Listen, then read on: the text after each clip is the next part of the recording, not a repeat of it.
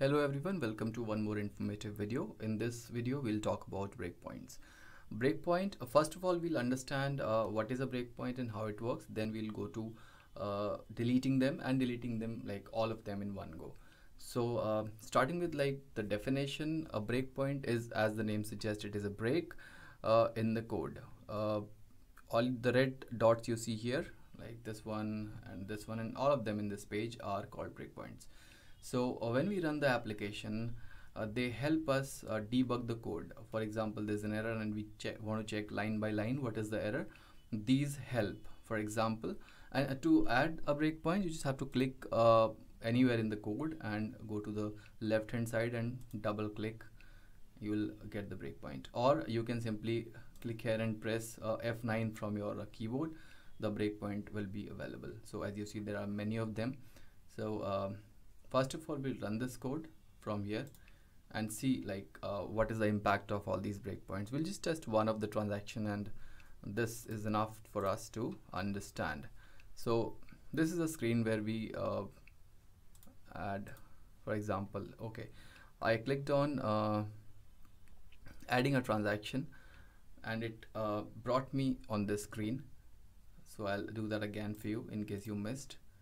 See, this is scrolling. And I can simply go to the code and click on continue, continue, continue, continue.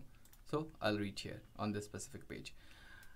There are more breakpoints obviously, so just select transaction, an ID.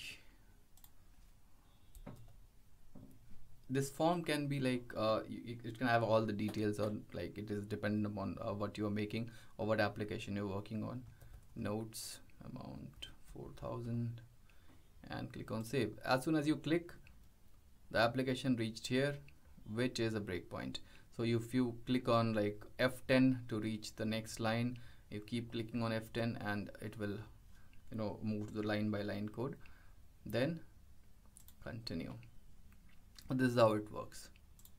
So since I don't want to go line by line, it will simply continue. So after crossing all the breakpoints, it reached here and added this specific transaction. So since I've added like more of them, so there are many, and it is possible that in the code you'll have like lot of breakpoints available on each and every code. So it is very difficult to find each of them and uncomment or maybe delete them one by one. So what we'll do is we have an option to enable or disable them. So first we stop this and go to debug here and disable or all breakpoints like this. Once you disable, the color will change like this circle white, and then again, like if you run the application, it will reach here, and if you add the transaction from here right now, again income, there's no breakpoint, application didn't stop or hold. And I'll add something, some random data, and like this, something like this, and save. And as soon as you save and the transaction, okay, I think okay, it is done. So there is no breakpoint, no pause, nothing. The transaction successfully added. Here it is. Since we have disabled all of them. What if you want to delete them all? So it is, as I said earlier, it is very difficult to find them one by one. All we have to do is we can simply go to here. Like in case if you want to enable all of them, so you can simply click here.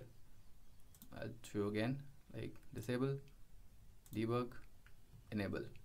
Okay, and delete all the breakpoints. This will delete all the breakpoints from the entire project. So you can do them like instead of doing them one by one, you can delete all of them in one go. So thank you very much for watching, and do subscribe to the channel for more such information videos. Thank you.